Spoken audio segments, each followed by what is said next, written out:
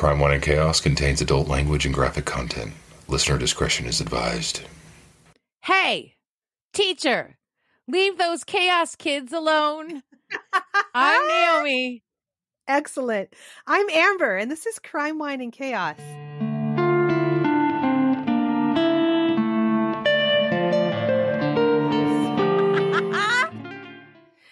Hey, we listened to Pink Floyd last night and played with kitties. We did. Oh, we played with kittens. Yeah. That was amazing. That was. Good time. Oh, hi, sister. Hi, sister. How are you today? Good. Good. Just wrapping up my week, anxiously waiting for my do nothing day tomorrow. Do nothing day tomorrow. I love that for you. Mm-hmm. You're going to have a nice steak and baked potato dinner tonight. That's right. That's right. Roll yourself to the couch for a little bit. Watch some cats play. And Perfect. And then go to bed and wake up tomorrow. Do not disturb. No contact with the whole world and just stay in your pajamas and read. Correct. Amazing. Thank you. How about you? I don't even know who you are, you know? Listen, I have to actually schedule those things because otherwise I won't stop, you know? I do know. I've met you. I'm good. I'm good. You know, things are pretty chill over here right now. So good. I don't have a lot. What are you drinking? I saw something dark red. It is dark red. It's called Petite Sirah from Michael David Winery. It's really good. Oh, it's got an elephant on the label, like a circus elephant, which I'm not a fan of elephants in the circus. Right. I was going to say that's bad news. It's like cartoony, like Dumbo. Oh, Dumbo is a sad movie. It's so depressing. It's really bad. Marissa and I recently went down this weird rabbit hole of like watching old clips from like Dumbo Circus and Pooh's Corner. Do you remember these weird shows? They were so weird. They were weird. Like live action, right? Like people were in like costumes and stuff. Yes. It was weird. Like so strange. Mm-hmm. Yeah. Sort of a acid trip or something. I don't know. Yeah. Uh-huh. You know, kids programming, people have a lot to say about kids programming now, but kids programming then was like on a whole other planet. Yeah. Yeah, for sure. Just bizarre. Yeah. Sister, let's just jump right in. Let's no pomp or circumstance here. Why don't you tell me a crime? Tell me a crime story. I'm going to tell you a crime. I'm going to tell you about Megan Parra. Okay. Okay. We are going to Cottonport, Louisiana. Okay. Already I have like thoughts about Cottonport in Louisiana, knowing what I know about cotton in this country and Louisiana and the history of those two things. Correct. Well, that doesn't play a role here, but yes, all of that is yes. Mm-hmm. Okay. So Megan was described as generous and kind, always giving to others. She was a mom and a kindergarten teacher. She was the youngest of 3, and she was a daddy's girl. Okay. Also, a very special kind of person. Very special kind of person teaches kindergarten. Yes. Yes. Teaches elementary school, period, I think. Right, but like kindergarten specifically, you know? Mm-hmm. Remember how mean our kindergarten teacher was? I don't remember Mrs. King as being mean. Oh God, it's probably just me because I spent the first several years of elementary school struggling and peanut butter tall. So they were all kind of I felt like mean, but they were probably just frustrated with me. I mean, you know. So on the morning of June 28th, 2014, Megan's parents, Steve and Missy Ducati, find her lying on her living room floor, having been shot in the head. Oh my God. Mm-hmm. Megan was just 29. She was the mom of 2 boys. The day before, Megan had been in a car accident. She was driving alone on a stretch of road in Cottonport when she suddenly went off the road and hit a tree. Okay. Her husband, 30-year-old Dustin, called Megan's parents to let them know that she had been in the accident, and Dustin put the two boys in the car and headed to the scene along with Megan's parents. And the responding trooper said that Megan was going around 45 miles per hour and she was wearing her seatbelt, and she luckily only had minor injuries, but he noted that there were no skid marks on the street indicating that Megan didn't attempt to apply the brakes, which struck him as odd. Okay. The officer asks Megan if she, or the officer asks the parents and the husband if Megan would be trying to harm herself, and both parents said no. And Megan tells her mom that she was just distracted, and she tells her dad that she did try to hit the brakes and she aimed for the tree to avoid going into the bayou, into the water. Oh, yeah. Yeah. Oh God, like gators. No. Hard no. Nope. Pass. Nope. Pass on that. Mm-hmm. So Megan was treated for her minor injuries at the hospital where her husband Dustin worked as a nurse. And that night, Megan's parents took the two boys and Dustin took Megan home. Okay. So the following morning around 7 a.m., Megan sent her mom a text asking how the boys were doing. And her mom, Missy, said, the boys were up and having breakfast. And as soon as they were done with all that, she would be putting them in the car and headed her way to bring them home. And everything was all good. So about an hour later, Dustin calls Missy and said that Megan was going to take a bath and that he was going out to pick up her prescription. And that he could swing by and get the boys while he was out. So she's like, okay, great. But when an hour goes by and Dustin still hasn't picked up the kids, Missy and Steve decide to head over to their daughter's house. And the four of them get to Megan's around 10 a.m. And that's where they discover Megan lying on the floor with blood pooling around her head. So sad. Her parents with her two boys. I can't. Mm-mm. Yeah. She was still in like the paper hospital gown and underwear and nothing else. What? Yeah. From the night before. It's all very weird. That doesn't make any sense. It's literally the first thing you do is like take that off and shower and put on clean clothes. Yes. Who knows what? Yeah. So her dad, Steve, calls 911. And Missy calls another family member to come get the boys. Missy is a nurse practitioner, so she gets down next to her daughter to try and help her and realizes that she does still have a pulse and she was barely breathing. Oh, my God. Mm-hmm. Steve also calls Dustin and tells him that Megan shot herself, and he asks Dustin where he is. And Dustin indicates that he is on his way home, that he's almost there. I'm already like super sus on the husband here because at no point did he try to call the in-laws and be like, where are you? I told you I was going to come get the boys. Yeah. Uh-huh. Mm-hmm. Yeah. So, Dustin arrives about 10 minutes after the first officer. And when he gets there, he goes running right into the crime scene, sliding through the blood, kicking the gun, and he starts trying to assist Missy in first aid. What? Until, yes, he just is overly helpful and helpful. Yes. Okay. I mean, okay. Sorry, keep going. No, okay. So she is airlifted to a hospital in Lafayette. And then officers get to work on processing the scene. They collect the gun, which belonged to Dustin. They collect Dustin's clothes, which are covered in blood from him sliding through the crime scene. They find I just have this image.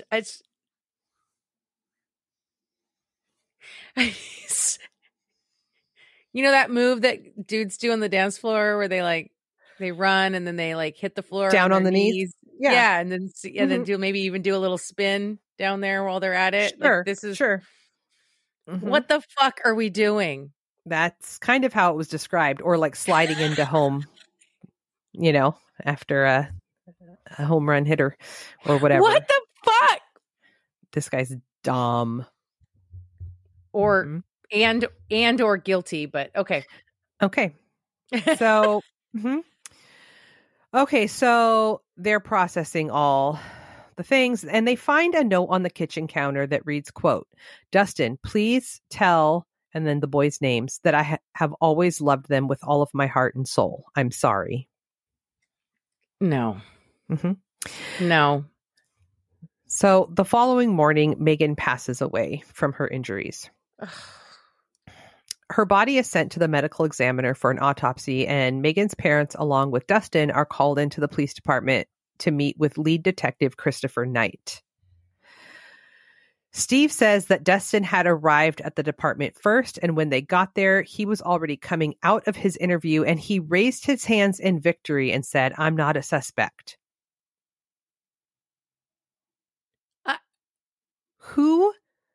I'm sorry. What? Who does that? I don't. I literally cannot. I cannot conceive of any circumstance under which I would leave a police station raising my hands in victory and screaming, "I'm not a suspect." Like, yeah, no, be cool, man. That is be cool. Fucking weird. That is weird fucking behavior. Yep, for sure, Z's. Oh, yeah, so I'm not a suspect. Then Steve and Missy talk to Detective Knight, and Steve says it wasn't much of an interview. There were very few questions asked of them. And the following day, Detective Knight contacts Steve and says it was Megan's fingerprints on the gun. He says that Dustin's prints were on the gun too, but that wasn't unusual because it was his gun. Steve confirms with Detective Knight that those were the only fingerprints found on the gun, and the detective said correct. There were no other prints. But Steve would later learn that this wasn't true. What? And as it turns out, the gun was never tested at all. This detective sucks. I mean, how many times? Remember, it's like, oh, there's the one good detective in the state. You know what I mean? This guy isn't the one. That ain't the one. There's some gems that make an appearance later, and it's amazing. So, 3 weeks after her death, the medical examiner declared her manner of death to be suicide. Okay. So, Detective Knight closes Megan's case, and he summarizes her death in a one-page report. In his report, he states, quote, "Megan Parra died by suicide." The end. Okay. And that was chaotic. Bye. Bye. Oh. So, Megan was just a few months away from getting her master's degree. She wanted to become a school principal, and she was in the middle of planning her sister's baby shower. So she was living a life. She had goals. She had goals. She had shit she was doing. So this is not sitting well with her family. Her sister was having a baby. She had 2 sons. Yeah. Her dad said that Megan had never shot a gun in her life, and there was no way that she would have done that, knowing that her parents and her 2 young sons were coming over and would find her that way. Right? And also, let's be real, statistically speaking, that is not how women kill themselves. Correct. Pills. That's right. Night. Which, of course, is also why more men die by suicide percentage-wise, because men are more likely to use a gun and therefore are more effective at completing suicide. So, according to Megan's sister Betsy, Dustin told 3 different stories to 3 different people about where he was when Steve called him that morning. Of course he did. But Detective Knight never followed up on these conflicting stories or the rumors that Dustin was having an affair. What is this? Okay, and I just want to note it here. Megan is beautiful. Dustin, no. Like, what are we doing? What are we doing? Women sell themselves short all the fucking time because they're sold a fucking lie of what they're supposed to do with their lives. But aside from that, I want to talk about the detective who doesn't want to work. Okay, and this is the real issue here. This is the real issue here with so many detectives. Okay, aside from the rampant systemic racism that runs through all police departments, there is also this like absolute epidemic of detectives who do not want to do their jobs. Mm-hmm. I mean, here he has a case that he could dig into. There is stuff he could dig into. He could dot some I's and cross some T's. But this guy wants to just wrap it up and call it a day, you know? Like he does not want to work on this fucking case. Yeah, I don't understand. And we see this all the time. This is not the first or the second or the third time we've had a story that was just like this, where it's like the reason justice was delayed is because the first detective that got the case was just like, I don't feel like it. Mm-hmm. I don't want to do my job. I just want to get paid and go home. Bye. What would you say you do here? Exactly. Yeah. So agree with all of that. It doesn't make any sense. Besides, there's plenty of jobs in this world where you're like deciding to phone it in does not really harm anybody. Go do one of those. Right. You don't get, go like, phone it in somewhere else. Like go work at a call center. Like what are we doing? Yeah, you Literally, can't phone it in with somebody's murder. You can't just be right?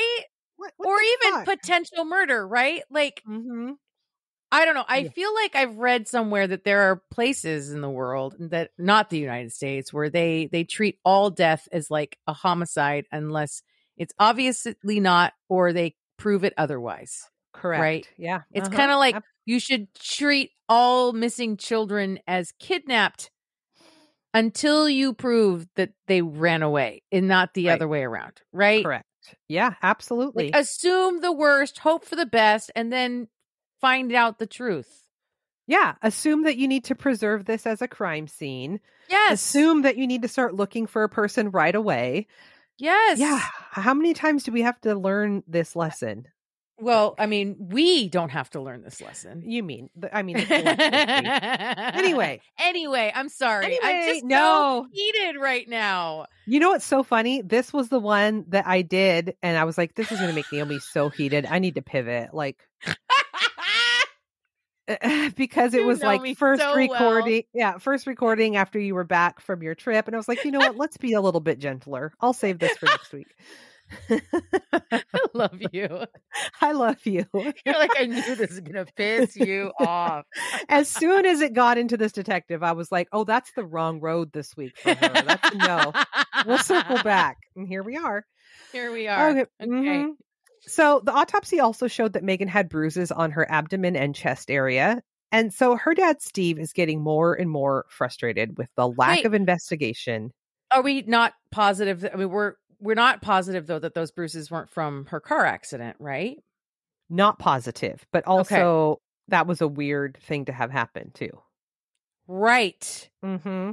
So he's getting frustrated. And so he turns to the DA's office to get some questions answered. And he learns from DA Riddle that there's no way that a gun could have been fingerprinted in just 2 days. And they also tell Steve that even when there is a rush for fingerprints, you can expect at least a 14-day wait before you get any results. Yeah, that shit takes time. But by this time, the gun was no longer in evidence because Detective Knight had allowed the gun to be returned to Dustin. Did the DA have anything to say about this? Yeah, well, the DA ends up being helpful. Oh, interesting. Just not yet. So, okay. Steve repeatedly goes to the police station and begs them to investigate and to consider the possibility that Megan did not die by suicide, but he couldn't get anyone to help him. P.S. We have a theme today. Oh, is yours like this too? Kind of. Great. Just anger all around. Okay. Yep. So 4 months later, Steve is able to convince a local judge that the case needed to be looked at. And that judge assigned Commander of Criminal Investigations Dan Schwab to review the case. No, Schaub. Schaub? Schaub. Schaub? Or Schaub? Schaub. Dan. Good old Dan. Just Dan. So Dan starts to work with Steve, and he goes over the case, and he sees that in looking at the very small case file that were very fucking basic Detective 101 things that were not even done by Chris Knight.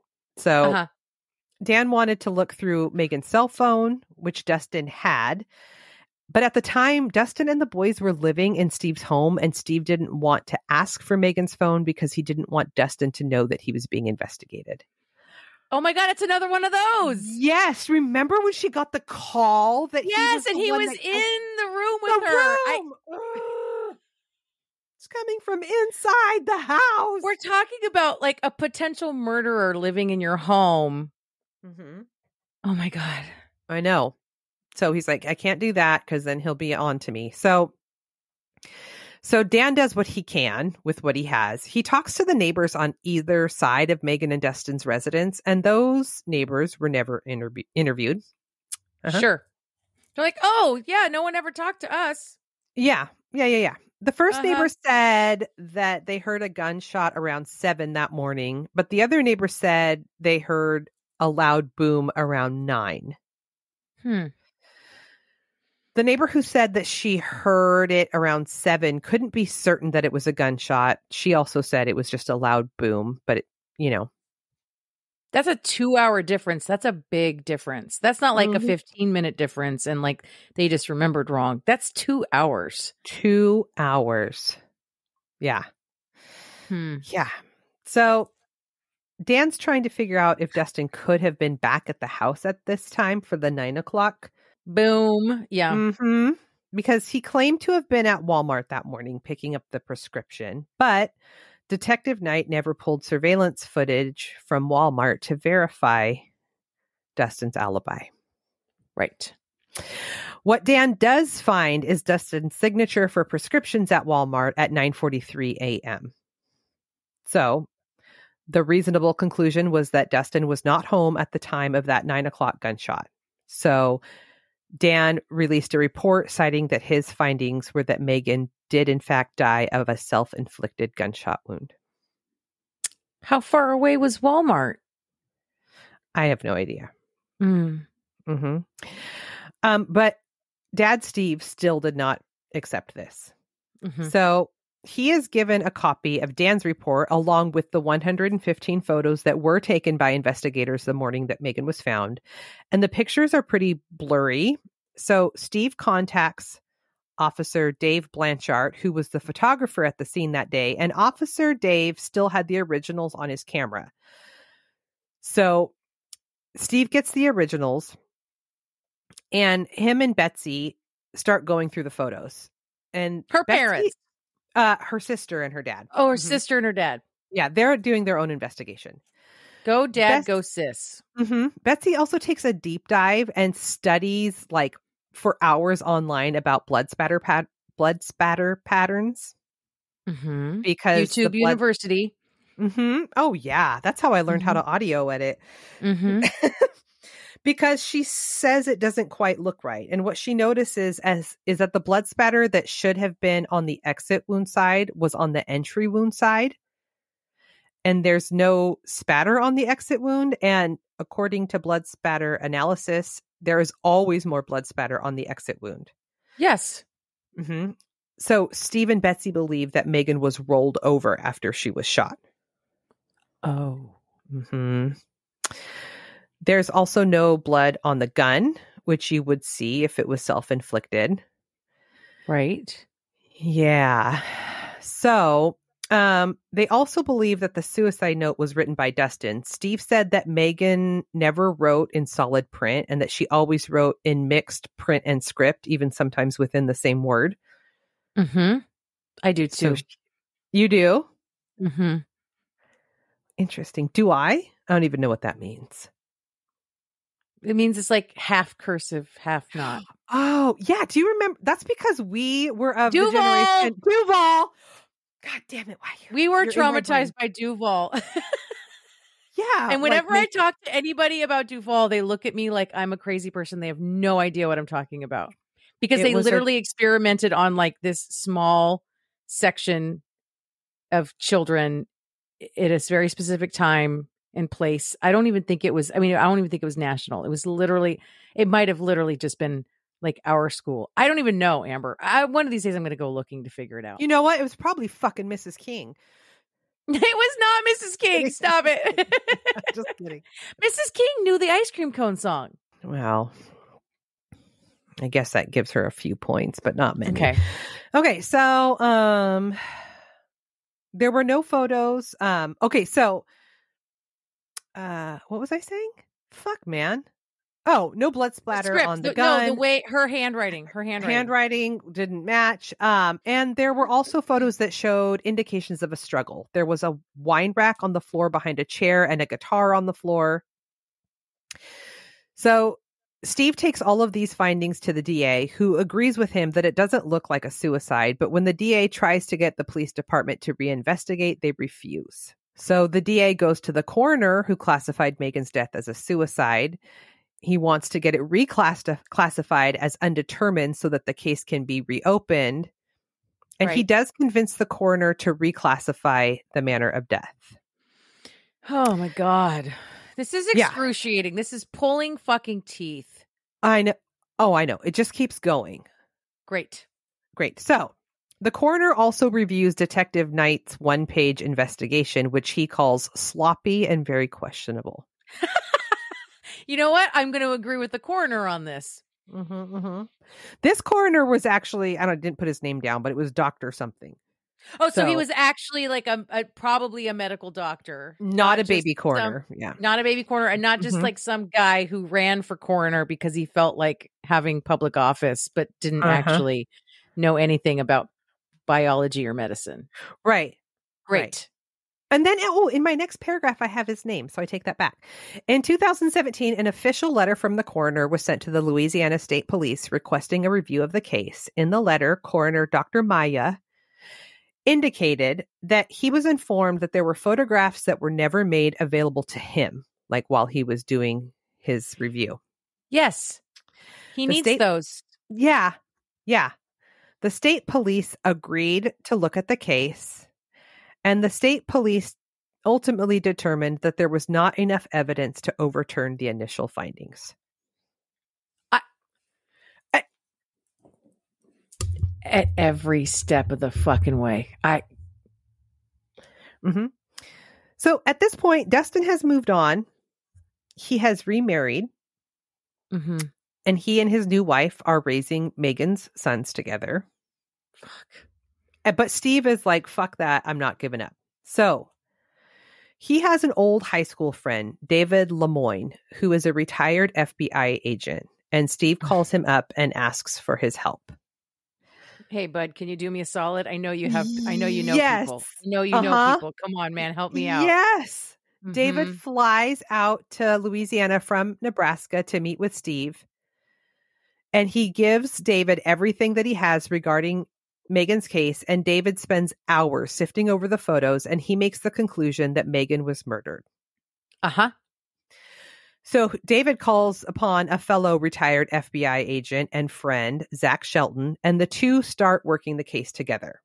They even go to the Louisiana State Police, and they are temporarily sworn in as like eligible to be active detectives.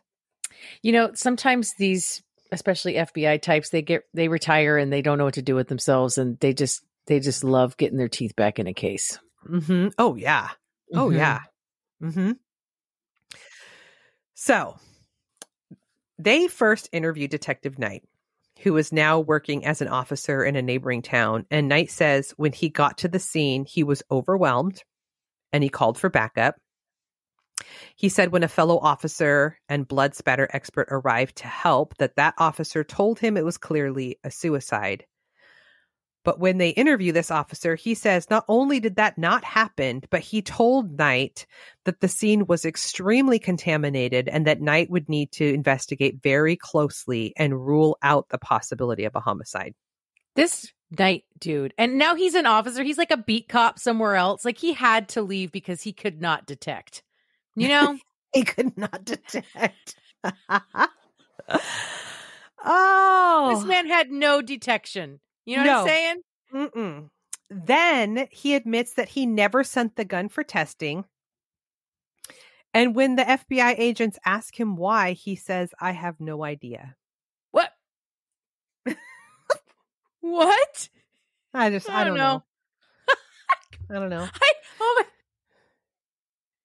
I cannot. Yep. He then says he was young and inexperienced, and he acknowledges that he botched the case, but it certainly was not intentional. Mm-hmm. Then the two agents bring Dustin in to be interviewed for the first time, basically, since his victory walk, you know. Right. Not a suspect. Not a suspect. I am not a crook. He says that in the weeks leading up to her death, that she seemed very depressed. He repeatedly denied having anything to do with her death. He admits to having affairs, but says he's certain that Megan didn't know. Mm-hmm. They then interview both neighbors that said they heard gunshots at two separate times. And they learn that the neighbor who claims that they heard the gunshot around 9 o'clock isn't certain of what they heard. But the neighbor who said 7 o'clock is positive that that is what she heard was a gunshot. Mm-hmm. Okay. By 2020, the two agents are still working hard on the case when COVID hits. And this is when Steve's longtime friend and retired agent David dies from COVID. Oh, no. I know. This poor dad, too, is getting hit after hit after hit with this fucking case. So, David's brother, Peter, was a local attorney, and he steps in to finish the work that his brother started. Oh, I know. So Peter and Zach are working together. They get Dustin's clothing from that day. They they had it sent out to be re-examined by a blood spatter expert, Eric Richardson. And Dustin, remember, slid into the crime scene that day? Yeah. How could I forget? But when this new expert examines Dustin's shorts and looks very closely, you can see a mist of blood just under the pockets that could only happen from high velocity gunshot. Uh-huh. Mm-hmm. Which means that Dustin was present when Megan was shot. Yep.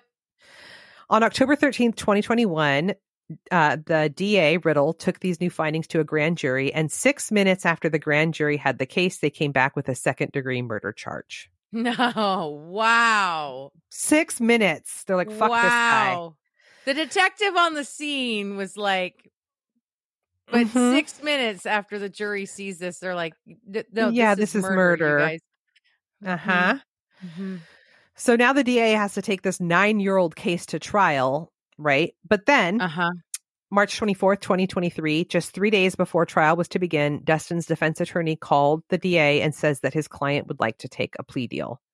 Oh. The defense attorney says that Dustin is willing to plead guilty to negligent homicide, which in the state of Louisiana only carries a sentence of 5 years. His sentence will be shorter than the investigation. But Megan's parents said they would agree to the plea if Dustin would answer some questions. So on March 26, 2023, Dustin is in court to accept his plea, and the DA questions him on the stand, and he admits that he did in fact shoot her and it was not suicide. Mm-hmm. On April 20th, 2023, Megan's parents petitioned and were granted full custody of both boys. Dustin, unfortunately, was only sentenced to 18 months in prison. What? Did his current wife, stay with him? Yeah, the very last footage of him was when he turned himself in for his sentencing, and his wife brought him there. So, can you imagine thinking that you're marrying a widower? A widow of a suicide? Yeah, and only to find out that What are we doing? Honey, you also need to raise the bar. What are we doing? I hope that she fucking left him. But this is a lesson in how fucking just not feeling like working that day. This is what it can snowball into. Yes. It's like, how did that guy even become a detective? Oh my God, sister. I'm still not. I mean, this did not end in a way that made me happy. No. That means he's already, this was in 2023. Like, he'll be out of prison soon. Mm-hmm. He'll be out of prison in a few months. Yep. And his wife is waiting for him, probably. Wow. Okay. I hope not. Oh, sister. Well, we're gonna talk more about shitty cops. Okay. I'm gonna tell you about Terron Evans Jr. But in order to talk about Terron, first I need to start with Garrett Phillips. Does that name mean anything to you? Mm-mm. HBO had a documentary titled "Who Killed Garrett Phillips?" Have you ever seen it? Mm-mm. I actually watched it quite a few years ago. And it's definitely one of those true crime docs that leaves you certain that the wrong man was targeted by the police for this murder. On October 24th, 2011, 12-year-old Garrett Phillips was strangled to death in his home in Potsdam, a small town in upstate New York. Town of Potsdam is in St. Lawrence County. The two local universities there add what little diversity this otherwise 95% white town has, while Amish buggies occasionally roll through town. There's a river through downtown Potsdam that flows up to Canada, which is only 18 miles away. Garrett's mom, Tandy Cyrus, was a hardworking single parent, a bank manager by day and a bartender by night. She supported Garrett and his younger half-brother, Aaron, on her own. Garrett was active in just about every sport: soccer, lacrosse, basketball, hockey, football, you name it, he did it. So in 2010, Tandy met Oral Nick Hillary. Everyone just called him Nick, who was a black soccer coach that had emigrated from Jamaica with his family when he was a teenager, and he served in the army before pursuing a career in education. The two quickly moved in together. But about a year later, Tandy and the two boys moved out, and Nick and Tandy split up. Okay. It was a month later that Garrett was murdered while home alone in the apartment Tandy had moved him and his brother to after she split with Nick. Tandy told police that the only person she could think of that could have a problem with her little boy was Nick. In fact, she left the relationship because she didn't like the way Nick was trying to discipline her kids, and she believed that Nick blamed Garrett for their breakup. So police had their prime suspect now, and they were going to get Nick for this murder. And while they had evidence to suggest the murderer had left the apartment out the bedroom window and had recovered fingerprints there that did not match Nick's, they still ultimately pursued him as their only suspect. Okay. Meanwhile, Tandy had dated another man just prior to her relationship with Nick, John Jones, who was a St. Lawrence County Sheriff's deputy, who had also been a suspect, but police had not pursued that with anywhere near the intensity that they pursued Nick. Of course not. Right. Nick had a civil suit against the police department in the 2 years that followed without any arrest. After his deposition, Potsdam police believed he had given testimony that they could use against him at trial for Garrett's murder. This story goes on, but suffice to say that Nick was acquitted. The district attorney, Mary Rain, was ultimately voted out of office and had her license to practice law suspended on the grounds of professional misconduct, and Garrett's murderer remains at large in the eyes of many. Misconduct because she pursued Nick as the suspect? There was something I read about her withholding evidence from the defense, but that was like one piece of a series of things that she did during her time as district attorney that led to her suspension of her license and her being voted out. Oh, okay. The documentary is excellent. You should watch it. Okay. Jennifer Backstrom moved to Potsdam around 2012 with her teenage son and immediately experienced the inherent and often overt racism in what many refer to as the far north country of New York State. Jennifer is an activist and an organizer. In August of 2019, after 2 incidents across the country of racially motivated mass shootings, she organized a march against racism in Potsdam. Part of the route walking right by the apartment where Garrett lived and was murdered. She told a local reporter that during Nick Hillary's trial, the racial tensions in town reached a new high. Quote, "It was scary because during that time, there was a few occasions when I was walking down the street and people would just roll their window down and holler out N-word this and F-word that. Jeez. I could never respond the way I wanted to because I had the kids with me. So that was scary. But then it also affected my son because there's a lot of racism in the school and I had to go down there numerous times because of the N-word being used quite often. I'm not going to lie. It's scary. Just knowing that I live in a place where people hate me because of the color of my skin. I'm a single mom and grandma. It's scary." Jesus fucking Christ. You don't think of New York that way, too. I've never considered like super upstate New York being, I guess I'm very not familiar with what the vibe is up there. Yeah. Very white and racist. I mean, having just done this cross-country road trip, one of the things that I discovered is that most of this country and every single state that I drove through, I mean every single one, even when I went to Philadelphia, everywhere I went, most of this country is rural. Mm-hmm. And upstate New York is very rural. Yeah.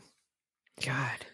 So Jennifer, along with others in the Black community of Potsdam and St. Lawrence County, had been pushing for justice for Garrett and Nick, believing wholeheartedly that racism played a huge part in why Nick was the prime suspect to begin with, and the reason that Sheriff's Deputy John Jones was never seriously looked at.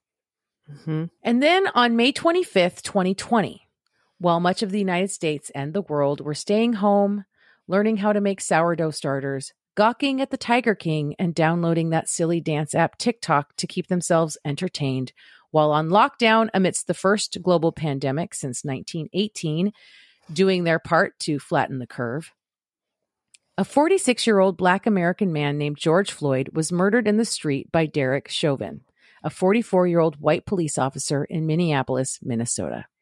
Mm-hmm.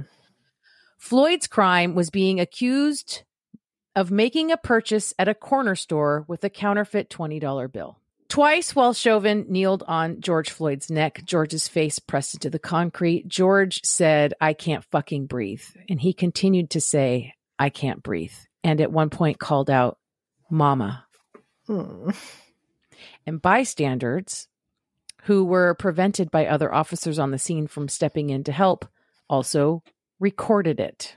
And it hit social media and the press and spread like wildfire because we were all sitting around on our phones with nothing better to do. Mm-hmm. We all saw that murder. Mm-hmm. The first protest started in Minneapolis the next day, and within a few days, it was nationwide and international. By mid-June, over 2,000 U.S. cities had demonstrations, protests, rallies, marches. Black Lives Matter, which had started as a hashtag on social media after the acquittal of George Zimmerman in the murder of Black American teenager Trayvon Martin, soon became a nationally recognized movement following demonstrations and protests in the wake of the murder of two more Black American citizens. Michael Brown, who was murdered by police and when accountability failed to materialize for the officer who murdered him, brought out major protests and clashes in the streets with police in Ferguson, Missouri. And Eric Garner in New York City, who was murdered by police for selling Lucy's single cigarettes on the street corner. So ridiculous. Black Lives Matter as an official organization is still considered a decentralized political and social movement. Its goal is to highlight racism, discrimination, and racial inequality experienced by Black people and to promote anti-racism. It is primarily focused on police brutality and racially motivated violence against Black people. Mm-hmm.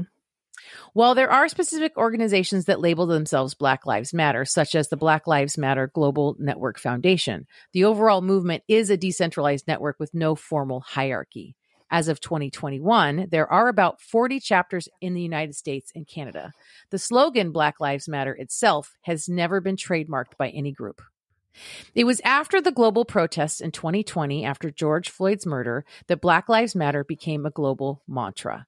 Estimates vary between 15 to 26 million Americans participated in BLM protests that summer, making it one of the largest protest movements in U.S. history. Yeah. And so it was that Jennifer Backstrom founded her own chapter of Black Lives Matter in Potsdam, organizing protests in her small town in solidarity with the protests across the U.S. over George Floyd's murder at the hands of police. June 3rd, 2020, Jennifer protested on a street corner alone. Oh. But by the peak of the protest that summer, hundreds of people were marching with her. Good. I'm sorry, this is making me emotional. I've been connected with Jennifer on TikTok for a long time. Mm-hmm. So I see everything that she posts and what she's been through. And what started with the killing of George Floyd is now very much about holding the Potsdam police, others in local law enforcement in St. Lawrence County accountable. Less than 2 weeks after Jennifer started Black Lives Matter in Potsdam, she called up her 26-year-old son, Terron Evans Jr. She told him what she was up to, and he was all about moving up to Potsdam to protest with his mom. Awesome. And he came and showed up with her all summer, all over St. Lawrence County. That summer, there were multiple Back the Blue rallies, white citizens in Potsdam showing support for their police department. And the local BLM counter protesters, they protested hard. And in the midst of all this, a rise in hate crimes also occurred.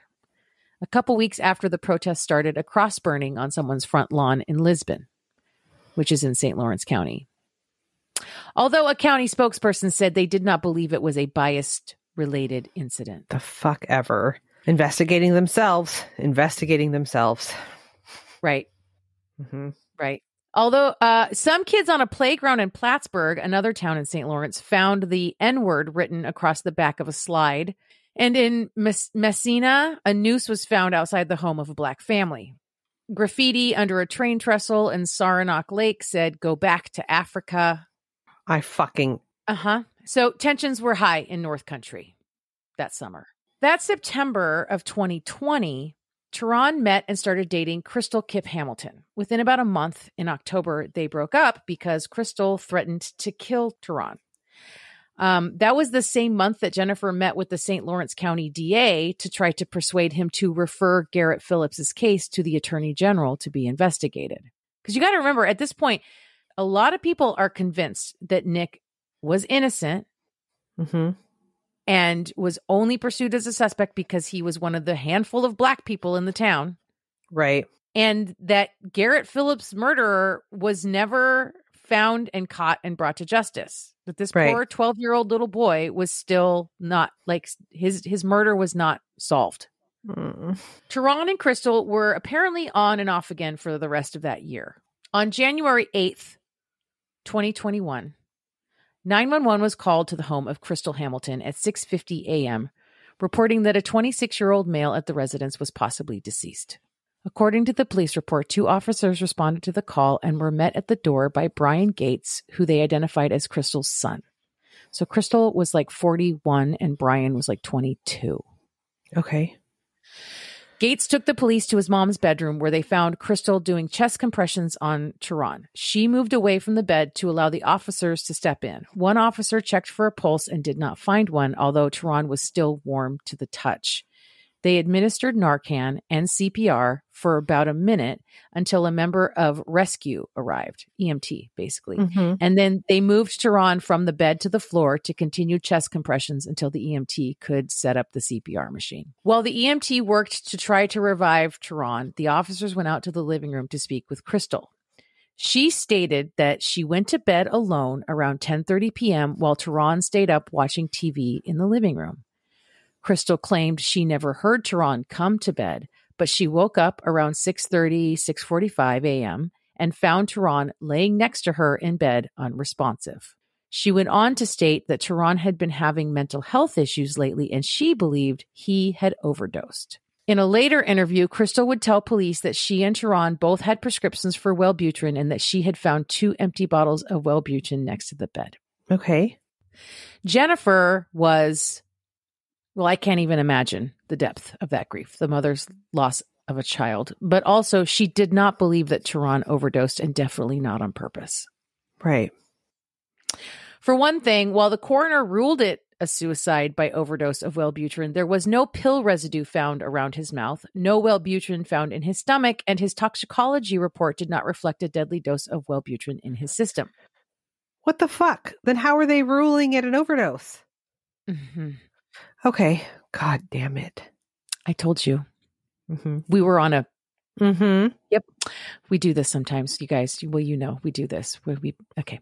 Additionally, he had no signs of vomiting, and Crystal claimed to have slept through all of this when vomiting and seizures are known symptoms of Wellbutrin poisoning. Oh, okay. So Jennifer put in all the FOIA requests to get as much information as she could about what happened to Terron because none of it made any sense to her. And that's when she found out that Crystal and her son Brian were both police informants for the Potsdam Police Department. What the fuck? Uh-huh. Whoa. Jennifer's requests for body cam footage from the 3 officers that had been on the scene resulted in Potsdam police turning over 2 minutes in total of body cam footage from one of the police officers. In that footage, the CPR the police officers give was questionable at best. Mm-hmm. And then Jennifer found a file that had been opened on Terron's case by someone at the police department the night before the call came in about the overdose. That's sus. Yes, it is sus. At this point, Jennifer has dedicated her life for the last 3+ years to seeking justice for what she is certain was the murder of her son, Terron Evans Jr., as retaliation and a way to shut her up from protesting and calling out the rampant racism and corruption in Potsdam, their police department, and the entire St. Lawrence County legal system. Yeah. Fuck. Jennifer has multiple TikTok accounts where she shares all of this information every day. I will drop those in the show notes so anyone listening here can go and follow her there and stay up to date on the story. She's trying to get someone with more resources and power than herself to seriously look into all of these things, including reopening Terron's case to determine the actual truth of what happened to him. Mm-hmm. She's been trying to get someone to help fund and support her in conducting a new independent autopsy on Terron. I mean, at this point, she wants the FBI to just raid the DEA's office for St. Lawrence County because the corruption goes all the way up the chain. Right. And I'm like giving you guys the Cliff Notes version. Like Jennifer sent me a Dropbox folder and a ton of news articles. And like, I mean, everything that she could get her hands on documentation wise, like I have like combed through, and it's so much. And there were other like cases of, you know, like, people of color in Potsdam and St. Lawrence County whose cases were not taken seriously, whose cases were not brought to justice properly. Like there's like layer upon layer of like Potsdam, St. Lawrence County, the DA, the Attorney General, like all of them are just, they just don't give a shit. Wow. Yeah. And it's like Jennifer's like screaming into the void at this point. Jennifer has a link tree in her TikTok bio, and I'll also link that, her link tree link in the show notes. And you can find petitions to sign to support her, flyers about and info about upcoming actions. She often has action requests. There's a GoFundMe campaign that she started to raise the money so she can have further investigations done and also obtain counsel to help her keep fighting for justice for Terron. All the officials' info are in there that you can and should be contacting and hounding them into looking into all of this. And just a bunch of the documentation that she's pulled together. It's like all laid out in her link tree. So that is the story of Terron Evans Jr. and the tireless efforts of his mom, Jennifer Backstrom, to bring justice to his wrongful death. That is fucking awful. I know. Sister. Well, this was a double Debbie Downer. I'm sorry. It's okay. I mean, I just can't imagine, like we've talked about this before, because this is not the first time that one of us has told a story of a parent who literally feels like they're just screaming into the void to get somebody who has any kind of power or influence to just give a shit and like do something for them because their child is dead. Like it's like I can't even imagine. Like you don't even get to grieve properly. No, you have to go straight into investigative mode and fight and resources and yeah, all of it. Yes, it shouldn't be that way. There's people that are literally employed that are supposed to be doing that. Yes, exactly. The people. Yes. Mm-hmm. That's how it's supposed to work. Yeah. So I really just want to encourage the Chaos Kids to, get hip to this and, follow along and help amplify, Jennifer's voice and just get way more eyes on this case. Yeah, absolutely. Because there's just not enough people who know about this case, I do know. All right. Well, I'll sign that petition. Hell yeah. I'm in.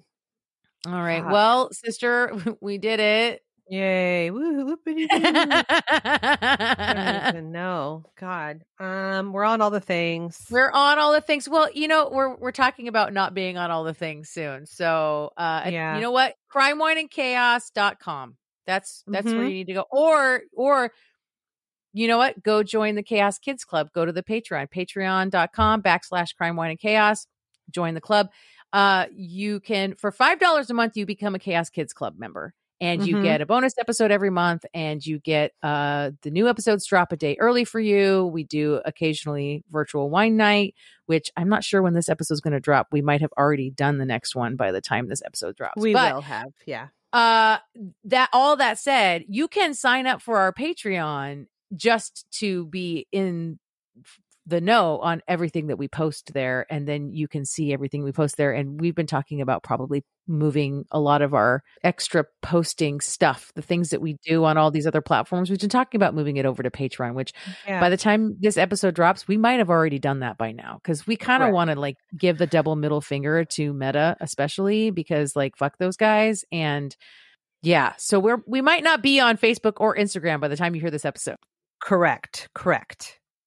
Also, you know what? Go give us a rating wherever you listen to podcasts. That helps people find us. The more ratings we have, the more likely we are to show up in people's searches. We got another little review on Apple Podcasts that I saw the other day, and it was very sweet, and it makes me very happy. We love that. So you can write us a little review if you have an Apple product. And I think that's everything. That's it. Yeah. crimewineandchaos@gmail.com if you want to chat at us. Yeah. We're very responsive. We love it. We love a good email. Actually, we love an email. A bad email. A bad email is fine. Send us whatever. Amber reads the love letters. I read the hate mail. It all goes to crimewineandchaos@gmail.com. Sister. That was so chaotic. Fucking chaotic. Goodbye. Oh my God. Bye. Bye.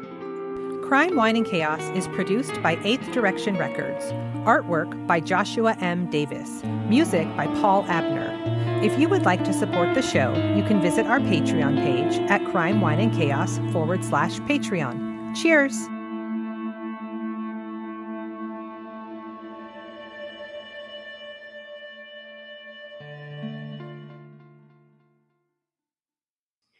You know that move that dudes do on the dance floor where they run and then they hit the floor down on the knees? Yeah, and then do maybe even do a little spin down there while they're at it. Sure, this is sure.